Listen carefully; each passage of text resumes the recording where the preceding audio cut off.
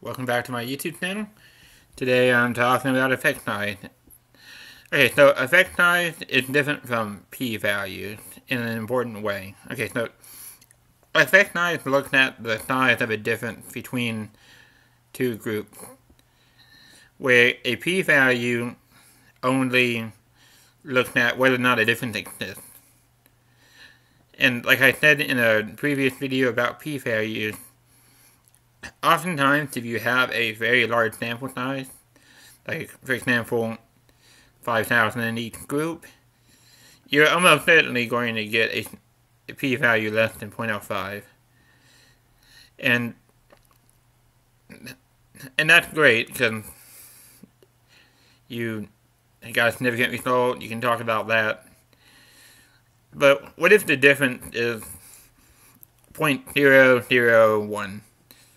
Like, the actual mean difference is that small, and you got a significant result, but you don't really care, because it doesn't really mean anything. Like, let's say that was difference in IQ between two groups of people. We don't care about a difference in IQ of 0.001, because it's not a meaningful thing to us.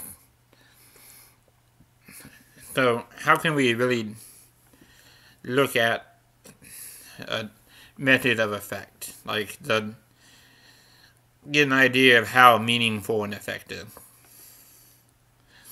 And that's what effect size attempts to do. The criticisms of effect size, saying that it is a different concept than practical significance, but it is nice in the sense that we can use it to compare effects.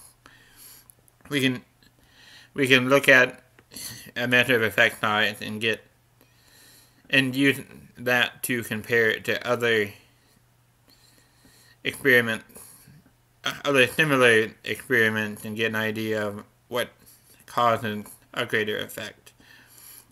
Okay, so when we talk about effect size, we're very often talking about Cohen's d. So Cohen's d is basically the mean difference. So this type of setup would be like a t-test, where we're looking at two different groups divided by the pooled standard deviation of the group. So this is very basic. It's literally just the difference in means divided by the standard deviation. And it may not be obvious here, but we don't care about the negative value.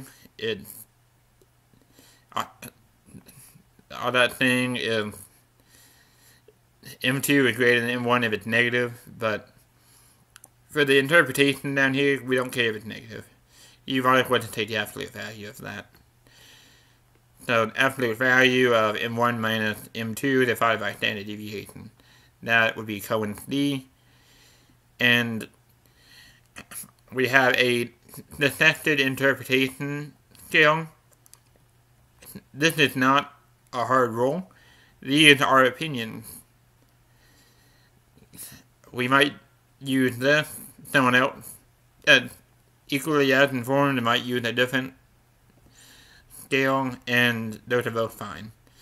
So we call 0.2 small, 0.5 medium, 0.8 large. It might be better to even, compare similar studies, and, like, for example, if your study were looking at a learning intervention in a specific population, and another study were looking at a learning intervention in that same population, it may be meaningful to compare effect sizes in this way. But alone, you can also get a rough idea what people think is a small effect size, medium effect size, and large effect size. But this is not a hard rule. Okay, so let's look at other hypothesis test situations. So let's say we're doing a correlation. So correlation looks at the effect of an outcome based on a predictor, or you could also talk about independent, dependent variables. I actually prefer outcome and predictor rather than independent, dependent, because I feel like it's more clear to everyone what I'm talking about. Okay, so for R, not R squared, this is just R on its own. 0 is no correlation. 1 is a perfect positive correlation. A line going like this. -1 is perfect negative correlation. And everything else is something in between. So if it effect size is, using R as an effect size, we don't care about direction. It's about magnitude, not direction per se. But I don't know if that's the most clear distinction. It's about absolute value, the difference from 0, not about the direction. So between negative 0.1 and positive 0.1, we could call that a small effect. Around 0.3 or negative 0.3, medium, and the largest effect at 0.5 or high, or negative 0.5 and lower. And once again, these are not hard rules, they're frankly opinions. And you would find several other opinions. Okay, so these next two are going to get a little bit more abstract. Okay, so we have odds ratios. And odds ratios would come up in things like logistic regression. So, a higher odds ratio, above 1, means that that particular predictor has a greater likelihood of causing the event. So, the likelihood of group 1 would be greater than the likelihood of group 2 if the odds ratio is greater than 1. And I don't mean, I mean significantly, like statistically significantly greater than 1. Because the null hypothesis for an odds ratio, or any ratio really, is 1. We assume no difference. Because if these were the same, it would be 1. If the odds of group 1 were 5 and the odds of group 2 were 5, 5 divided by 5 would be 1. Now, so the null hypothesis in this situation is not 0, it's 1. Okay. So yes, we could look at the odds ratio here and values greater than 1, and rather like higher values would be a more significant effect. And if you have a bunch of odds ratios with the same group 2 as the denominator, you can see the relative effect each odds ratio has on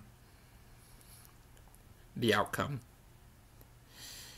And honestly, I'm not going to lie to you, I don't have a great knowledge of Cramer's phi, but it's a different method of effect size. Okay, so basically, context matters, and there's differing thresholds for what we constitute small, medium, and large effects. And reasonable people disagree, and other reasonable people don't really care. I might be more in that camp, but yeah. So beyond a p-value, effect size gives you a rough estimate of like the magnitude of the effect of the predictor on the outcome. In the t-test situation, the predictor being the group you're in. Okay. Effect size and power. So statistical power is the probability of finding an effect, assuming it exists. So the larger the effect, in general, the more power you have, the more likely you are to find that effect. And that makes good sense, with standard error being an equal thing. If you have a mean difference of 3, you're more likely to find that than a mean difference of 0.3. because you need a much smaller standard error to find that 0.3 than you would need to find that 3. So effect size and power go hand in hand, and they work alongside p-values. I guess power really doesn't. I guess power is really related to p-values and effect size. Okay. So after that tangent, that's the end of the video. Thanks for watching.